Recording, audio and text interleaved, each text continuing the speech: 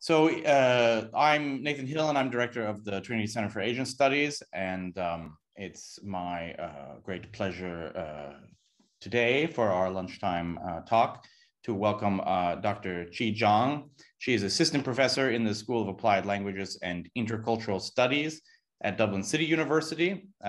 She did her BA at Sun Yat-sen University, her MA in Durham, and then a PhD in linguistics from Newcastle, and works in Chinese language education, applied linguistics, language attitudes and pedagogy, and also the study of Chinese among national minorities of China, which is what she'll be talking about today. Her title is Trilingual Education for Ethnic Minorities, Field Studies of the Tujia, the Uyghurs, and Inner Mongolia. First of all, thank you very much for Professor Nathan Hill to invite me to give this lecture. It is my great honor to share the findings we found from our 3 field trips. I'm going to talk about the trilingual education for ethnic minorities among 3 minority groups, the Tujia, Uyghur, and the Mongolian minority groups. So before I talk about our field trips, maybe some background information about that. 双语教育, bilingual education, actually refers to the study of 3 languages. The first one, Putonghua. Secondly, the language of ethnic minorities. And thirdly, English. So the relationship between the 3 languages is mentioned in the official document, the State Council's decision to further enhance and speed up the reform of minority education. It says the relationship between the minority language and Putonghua should be correctly managed. A foreign language should be offered in regions where favorable conditions exist. The document was phrased in relatively vague terms that neither favorable conditions nor a foreign language was explained, but it can be assumed that foreign language refers in most cases to English. Well, since English was introduced in year 3 of elementary curriculum back in 2002, English came into the picture of the bilingual education. Therefore, when we talk about bilingual education, 双语教育 for ethnic minorities, we are actually talking about trilingual education. In today's lecture, bilingual education and trilingual education will be used interchangeably. Well, in the interest of consistency with the official documents, but also reflecting the actual practice. So first of all, Chinese language. The term Chinese language in layman's terms can be complex. It is an umbrella term referring to a standard writing system shared across mainland China with regional vernaculars varying widely. So this kind of wide range variety of spoken forms of Chinese within China can lead to difficulties of mutual intelligibility. Well, Mandarin Chinese is another term we often see in our daily life or in academic writing. It can trace its use back to the Ming and Qing dynasty. It traditionally refers to the universal standard language or Kunai spoken by officials and educated people, and is therefore written as Guanhua in Chinese. While nowadays it is usually used to group northern or northern-like dialects, namely 北方话.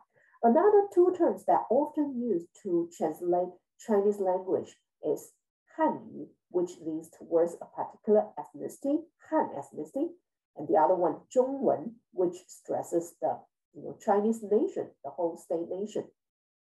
Therefore, the term 普通话, which means national common language, is used in the official document. It is standardized based on the variety of Mandarin used in Beijing and the general northern vernacular. It is a variety of Chinese matches the writing system and is the most widely spoken and known Chinese throughout China. Therefore, it serves the function of lingua franca. The term 普通话 emphasizes a statewide standard variety and therefore is intended to sound politically neutral. Well, as you can see from the official document here, the standard national spoken and written language as referred to in this law is 普通话, and the standardized Chinese Han characters. Well, despite not being defined as such in the constitution, Putonghua enjoys de facto status of the official language in China. So the national law, as you can see from the quotation here, Putonghua and the standardized Chinese characters shall be used as the basic language in education and teaching in schools and other institutes of education, except where otherwise provided in law. Putonghua and the standardized Chinese characters shall be taught in schools and other institutions of education by means of the Chinese course.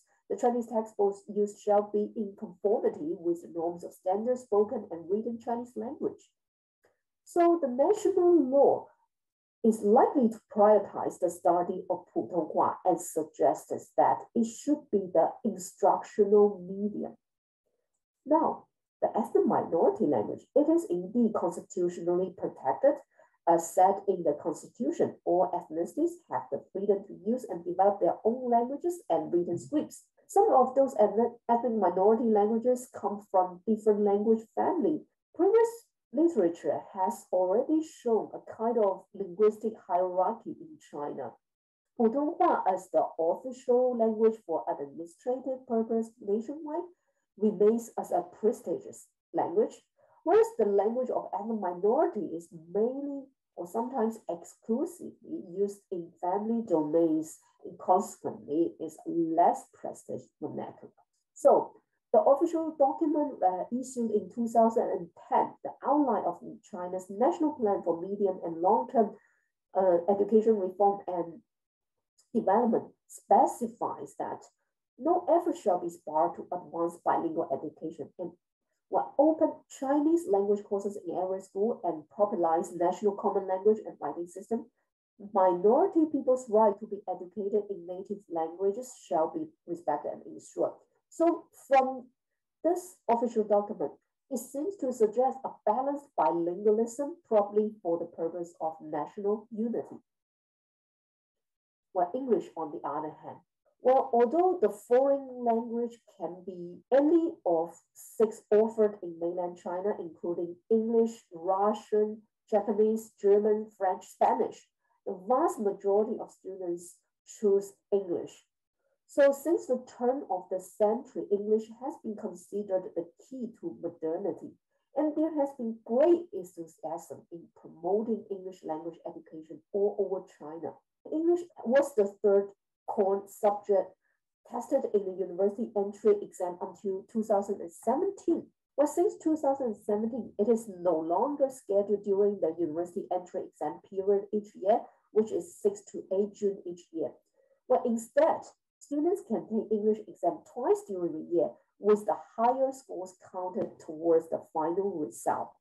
I know there has been some heated discussions in China now regarding whether we should remove English from the university entry exam or not. But based on my knowledge from the Ministry of Education, English still remains in the entry exam. It is still the third core subject for the vast majority, and it is still a prerequisite for university study for the vast majority of students. So today, we will have a look of the code deployment of these 3 languages, Chinese, Putonghua, the language of ethnic minorities, and English across 3 regions. These 3 regions are, first of all, Longshan Xian and Yongshun Xian in Jiangxi Autonomous Prefecture, and Urumqi in Xinjiang, and Chifeng in the Inner Mongolia.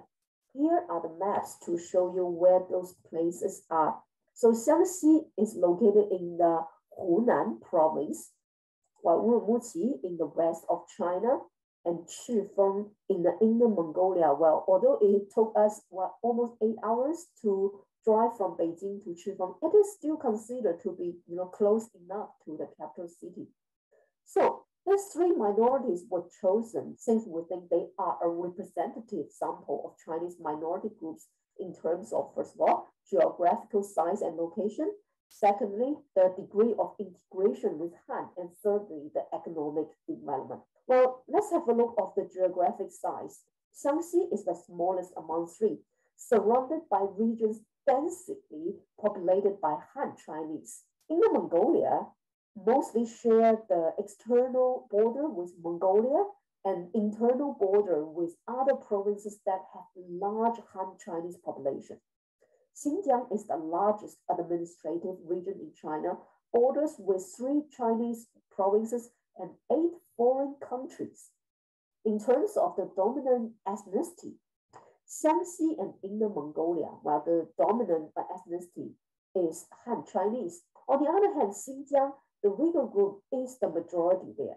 One of the main similarities among these 3 areas is that they are all less developed and less urbanized in comparison with Eastern China, especially cities along the East Coast. Well, if we take the per capita disposal income as an example, it ranges between 12,000 to 24,000, less than half of Beijing, the second richest area in China, or Shanghai, the richest. So we will mainly use the government policies, observations, and also interviews from our field trips to examine the co-deployment of Putonghua, minority language, and English, with a focus on 2 aspects: medium of instruction in teaching and also language attitudes. So the first field trip is to Xiangxi. Some background of the Tujia language in Xiangxi. Interestingly, there has been a steady increase in the Tujia population in 1990 to 2010, from 5.7 million to 8.4 million. By the way, I'm aware that the 7th national census was completed in 2020, but the statistics in relation to population according to different ethnicities have not been publicized yet. So I'm still using the data back from the 6th national census.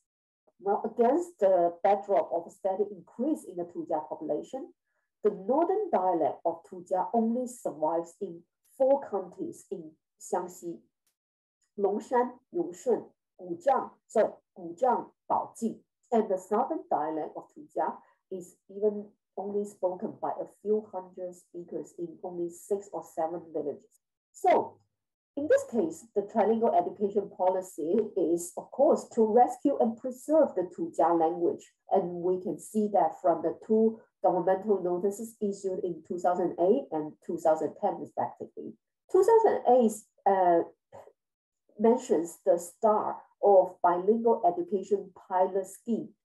And the interesting thing for the 2010 governmental notice is that it adds another competence for the bilingual education, which is to be competent in one of the Tujia arts, while ranging from folk music and drum dance to handmade arts.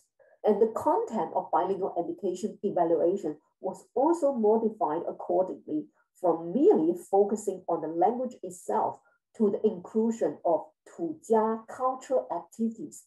So there are elements, but though relatively limited and selective, of Tujia culture. What this might be a sign of inching along the way to culturalization, as Ma Rong proposed in 2007. It is about the politicization and shifting towards culturalization. So our field trips to Longshan and Yongshun Xian, and then we conducted, we visited 3 schools with, and conducted interviews with teachers, students, parents, and also we did the class observations.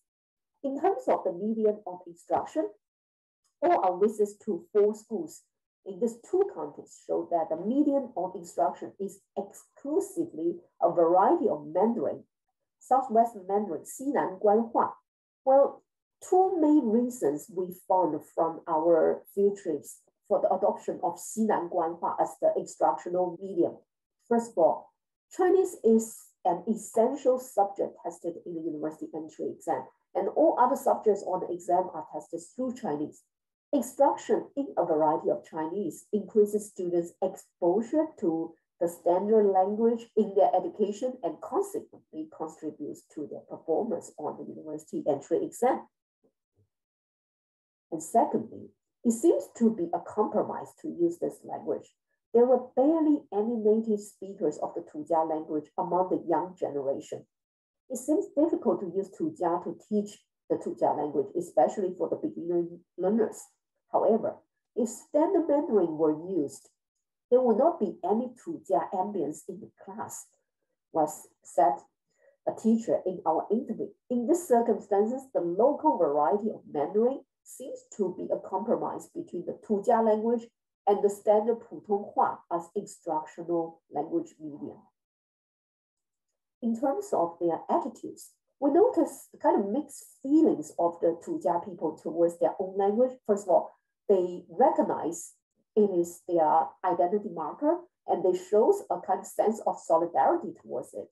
But at the same time, they tend to associate it with backwardness.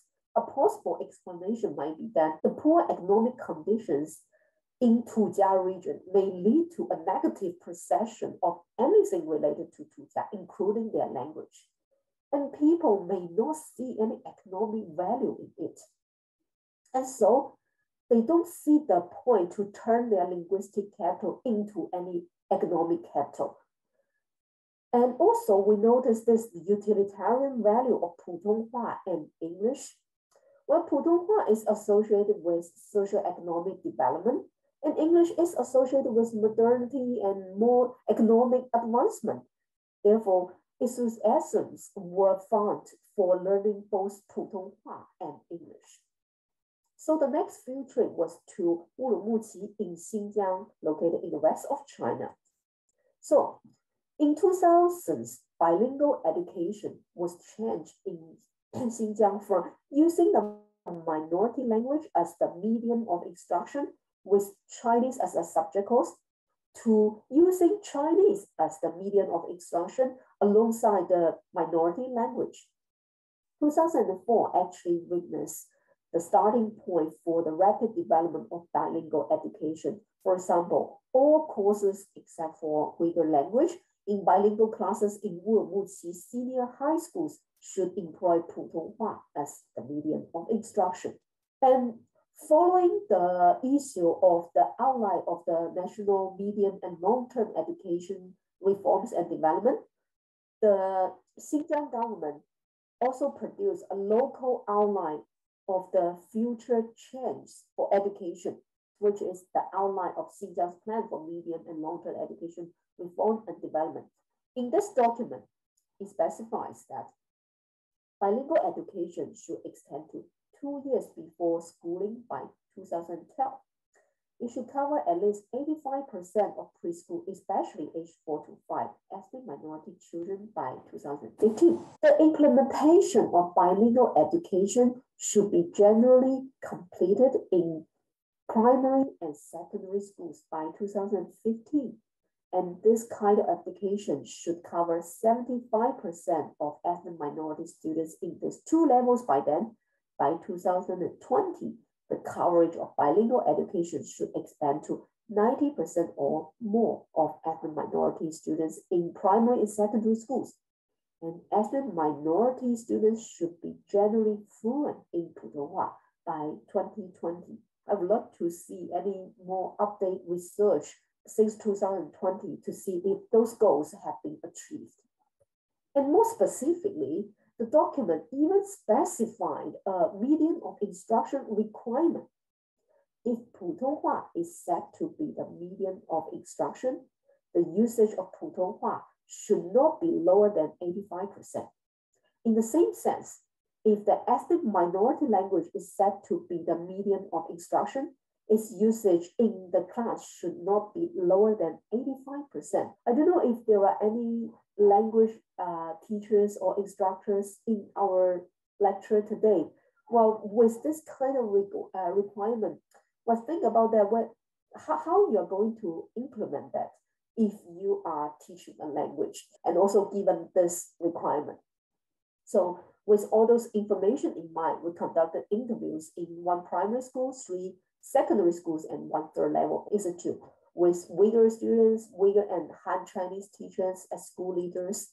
So first of all, the impact of this trilingual education is that far more teaching hours are scheduled for Chinese class than for Uyghur. While such practice may dilute the study of the Uyghur language, Well, English, yes, it still remains in the curriculum, but much fewer class hours are allocated to it. Uyghur students, if they are enrolled in a bilingual class, they need to learn English through Putonghua because it's bilingual class and the medium of instruction is in Putonghua. So they need to learn English through Putonghua, which may reduce the opportunity to excel in English. Well, in reality, English seems to become a supplementary subject. Now, in terms of their attitudes, all the teachers have already expressed the difficulties to implement the medium of instruction requirement. And this kind of concerns was shared among teachers, school leaders, and also students. The ambiguity of this medium of instruction actually made it difficult to comprehend for teachers and subsequently difficult to implement. Imagine they said that 85% should be in Putonghua, or 85% should be in Uyghur. But how? What do you mean by 85%? 85% of the classroom time, 85% of what I'm saying. But imagine if a teacher just keeps saying, follow me, read after me, read this, write that for the whole class. Well, probably 100% of the teacher's usage is in the target language, either Putonghua or the Uyghur. The teacher does not provide any comprehensible input that is directed towards communicative goals. So it won't have any positive impact on the students' learning experience. So imposing this medium of instruction requirement may not contribute to a positive learning outcome. We know that the Uyghur group is a group clearly show an attachment to a distinct cultural identity. And they are indeed the majority in Xinjiang. Students immersed in the Uyghur language outside the classroom anyway. So imposing this regulated percentage of medium of instruction may intensify resistance to the national language. But don't forget that this kind of regulated percentage of medium of instruction is not a new invention of the Xinjiang government or not a new invention by China. The American Council on the Teaching of Foreign Languages, ACTFL, just in case you don't know what ACTFL is, it is the US nation's premier organization for language teaching professionals, providing vision, leadership, and support for quality language teaching and testing, as well as providing support to those who instruct and assess languages. So ACTFL recommends that learning take place through the target language for 90% or more of classroom time, except in immersion program models where the target language is used exclusively.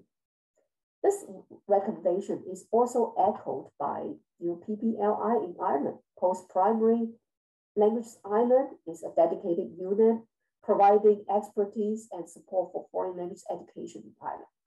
So in other words, this kind of medium of instruction requirement is the widely proposed practice nowadays. Another thing I want to mention here is that both ACTFL and also PPLI provides a list of suggestions to tell language teachers, instructors, how to implement this kind of requirement.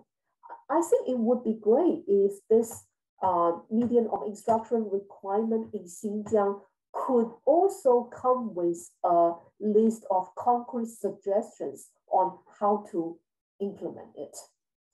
Now, the third field trip is to Chifeng in the Inner Mongolia.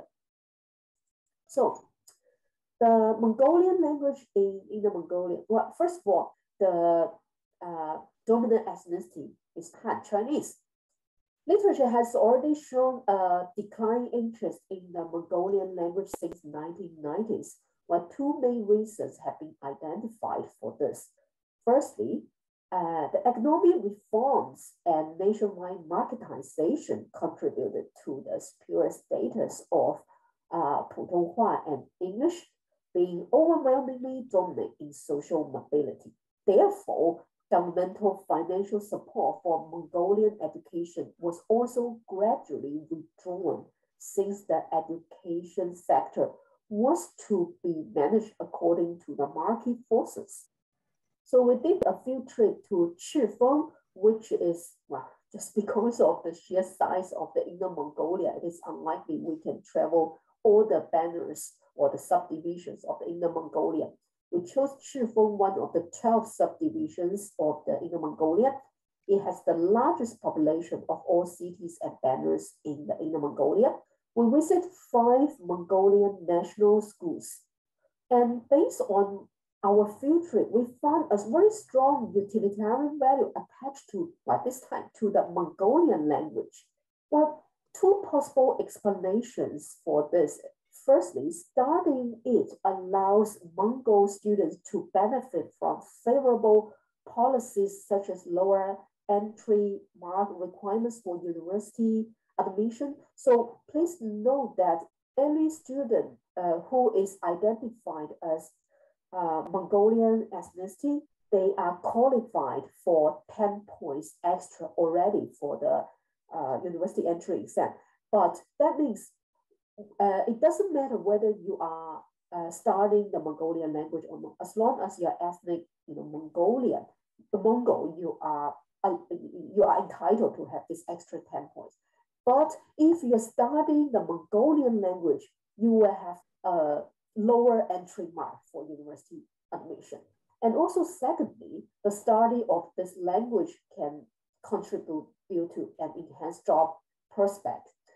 The Inner Mongolian government prescribes that 15% of vacancies must be allotted to the university graduates who are bilingual in Mongolian and Mandarin Chinese, a quota which applies to all public sector posts. Well, however, as soon as the pragmatic value of Mongolian decreases, attitudes towards and motivations for studying the language change accordingly. We can see from the example of the changing weighting of Mongolian in the university entry exam.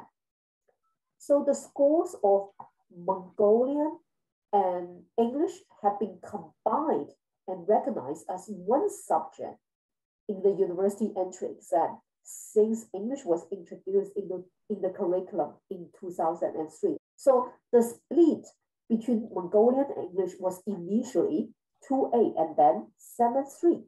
The weighting of Mongolian was lowered further and the split became 50-50 in 2008. Working hard on English, which is more useful for individual advancement and also for the future career. So the consequence of this kind of weighting is a significant drop in interest in Mongolian. So comparing the benefits of learning English with the efforts made to study both English and Mongolian, students prefer to devote their attention to English only, leading them to devalue the study of Mongolian. And then in 2017, the proportion of Mongolian was brought up with a split of 7-3.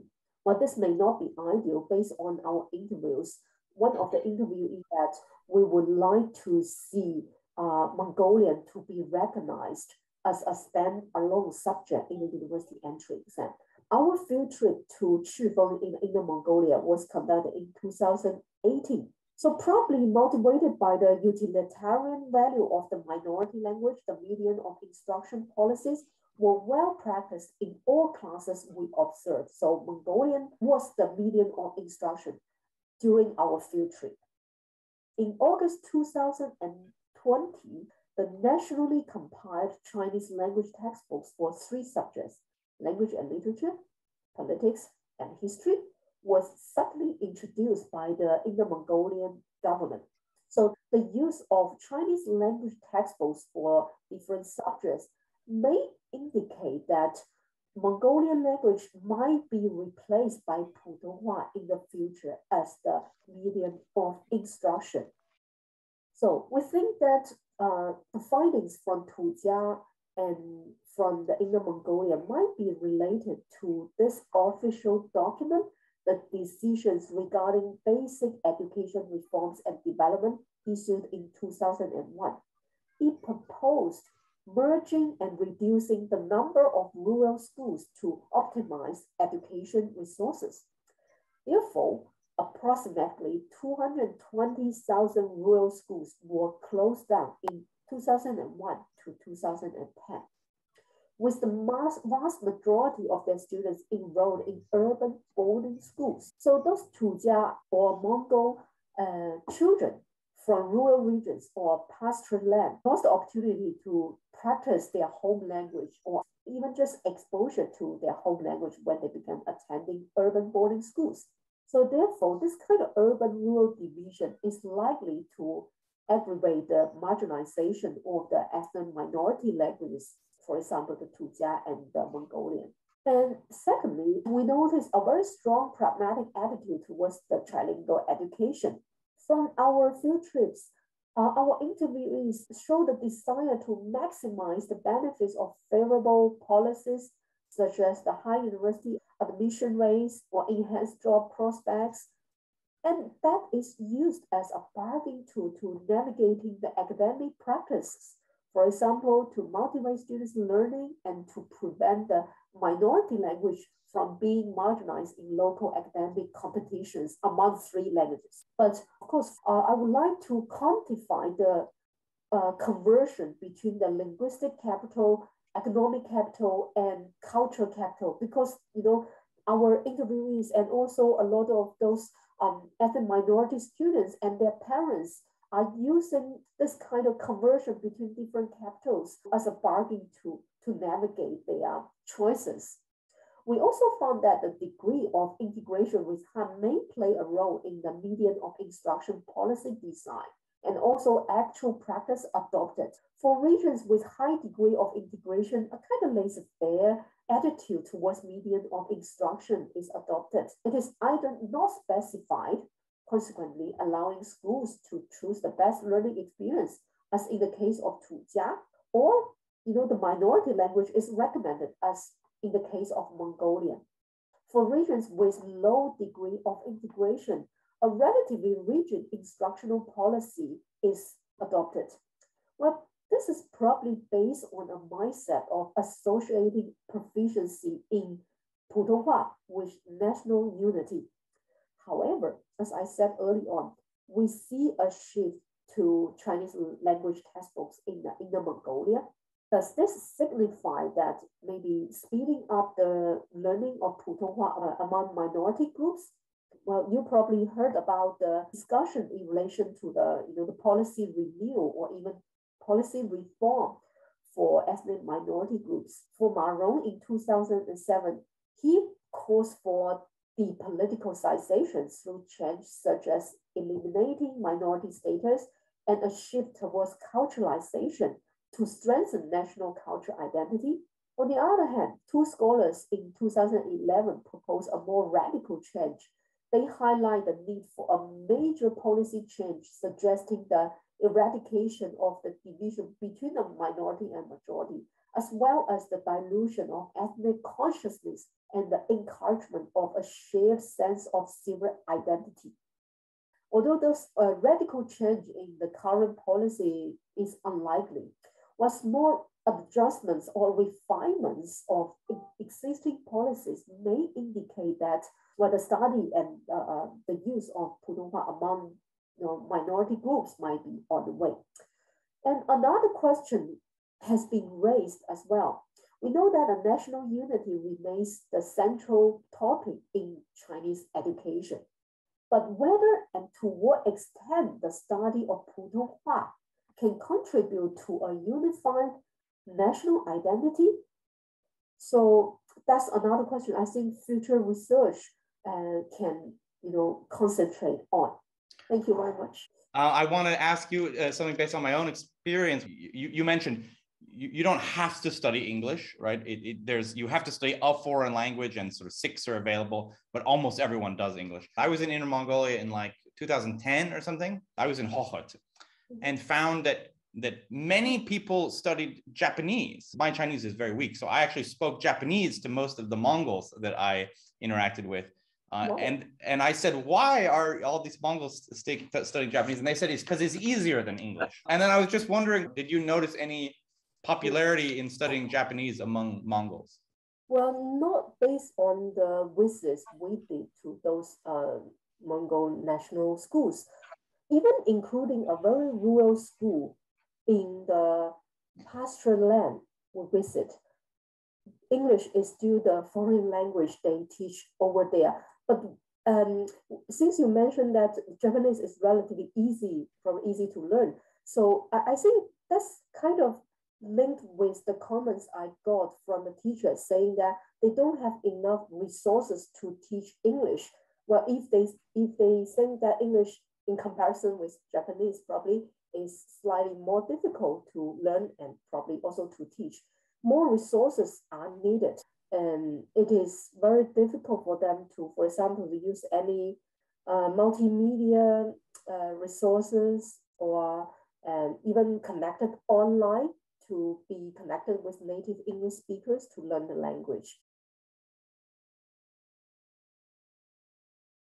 The definition of Han Chinese, I don't know if Nathan has any insights for that. If we can manage to answer that, we probably can come up with a better idea to help with the national unity.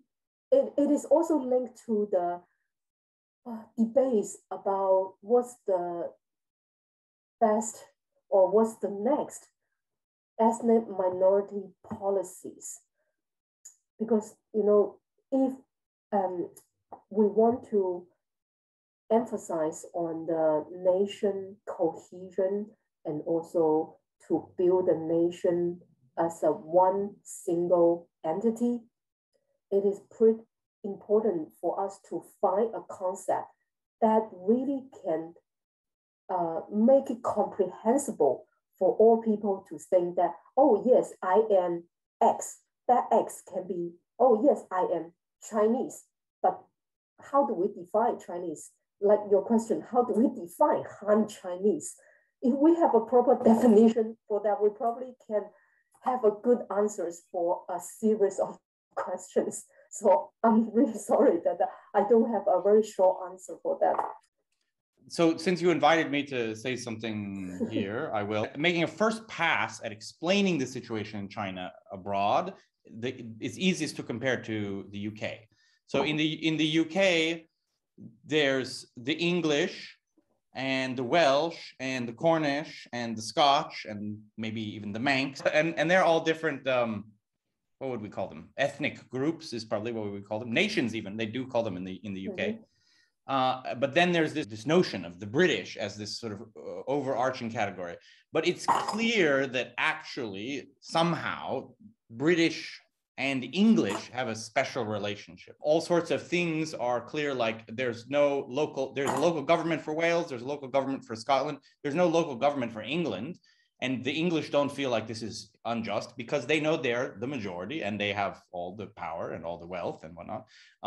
So it's possible to sort of have the distinction British versus English more and less in focus. And then I think partly the confusion is caused by the English language. We have the term British and English. We even have the term like Burmese and Burman.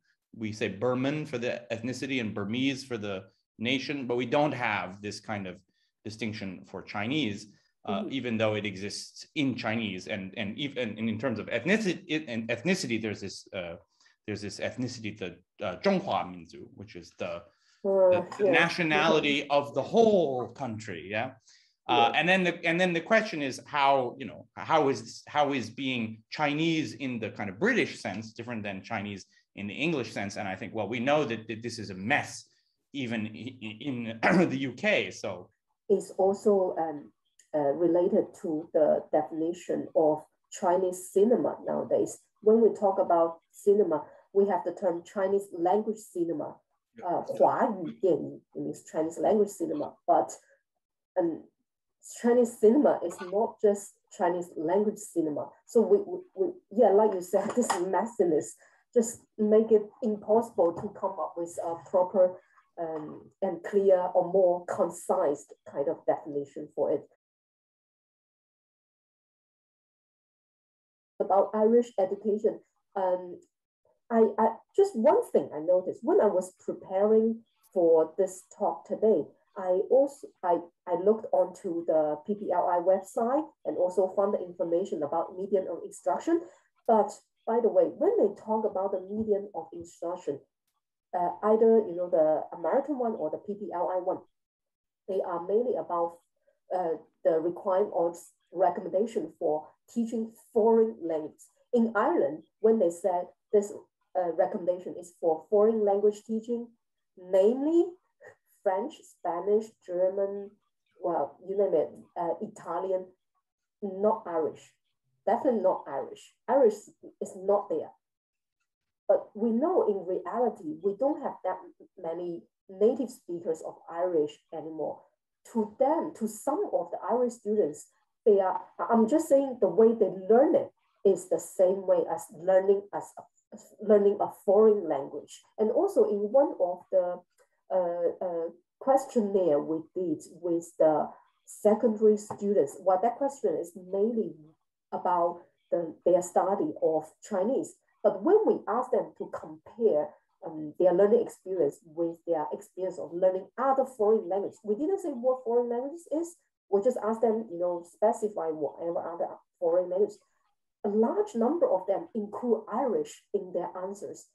This kind of, foreignness of Irish does exist. I'll ask one question, which is, you mentioned that that being, let's say, being classified as a national minority gives you extra points on the Gaokao. Yeah. Mm-hmm.